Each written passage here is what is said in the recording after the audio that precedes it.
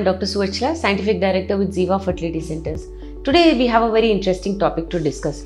Which of the two ovaries gives us a better success rate? Well, this is a very strange question and people say that do you have the facts for it? Yes, there are numerous studies that have come to a conclusion now. So all the eggs that you require as a woman throughout your entire reproductive period of life are pre-decided when you are in your mother's womb. So once you are born and once you attain maturity, as in you start having your periods, every month one egg is released. This egg could be released from the right or left, but studies have revealed that you ovulate 10% more from the right side, which is to say that 55% of the times you ovulate from the right side and 45% of the times you ovulate from the left side.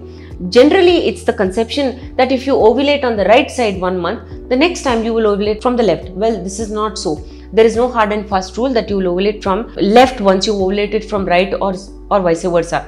It could be that you ovulate from the right side twice in a row. So this is something that has been revealed from numerous studies. It has been estimated that if a woman's follicular phase, now what is a follicular phase?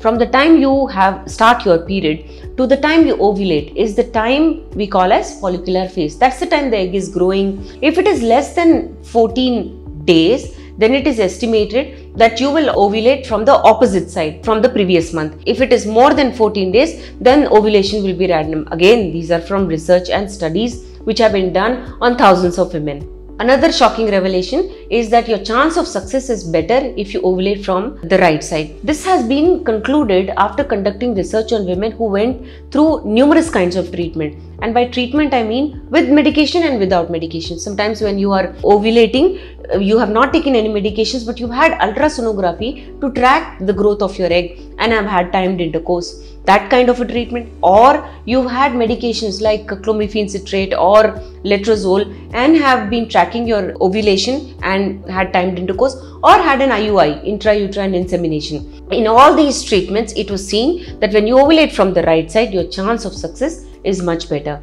Well, there is no hard and fast rule that you will ovulate only from the right side and get pregnant, but chances of getting pregnancy, it has been estimated, are higher when you do from the right side. Now, why is this information important? Because when your tubes are patent, it does not matter. You can try every month. But when your tubes are not patent, one is blocked and you are ovulating on the right side, do not give up. You can still try. Your chance of success is high.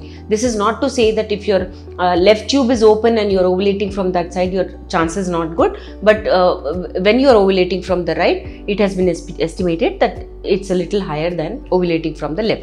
If you have any more queries about this, if you want to understand with blocked tubes, what can we offer you as treatment, please feel free to contact us. Thank you. A lot of effort has gone into making this video. Please like and subscribe us. Thank you.